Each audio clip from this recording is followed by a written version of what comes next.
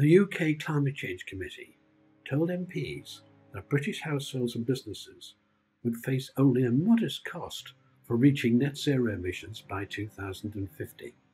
They were asked for their cost calculations under Freedom of Information legislation, but refused to give it, even claiming they had lost the spreadsheet. After 2 years of legal battles and tens of thousands of pounds, they were forced by the Information Tribunal to release their figures in August 2021. These are the figures that the UK government base all their green policies on. So what were they hiding?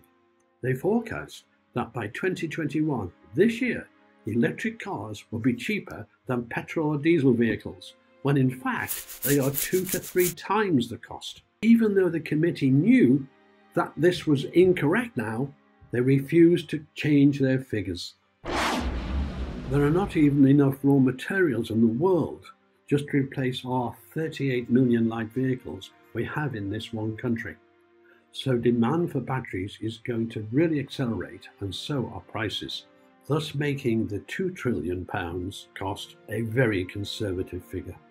Of course, here we've only dealt with one cost, transport costs. But the actual costs on power supply, electricity and gas, well, I don't have to tell you. Just look what's happening today, and it's happening because of the green policies that are based on these truly absurd figures that the Committee for Climate Change has actually tried to hide and had to be forced to disclose. Allowing for all the hidden subsidies, etc., today UK electricity prices are 40% higher than they should be because of green policies. But this is just the beginning. If Boris carries out his mad vanity policies on green energy, it is going to ruin our economy. All the policies are based on fundamentally flawed data, and this is just the beginning of the analysis of the climate change costs. To understand much more about what is going on with this green madness, please watch my climate realism videos.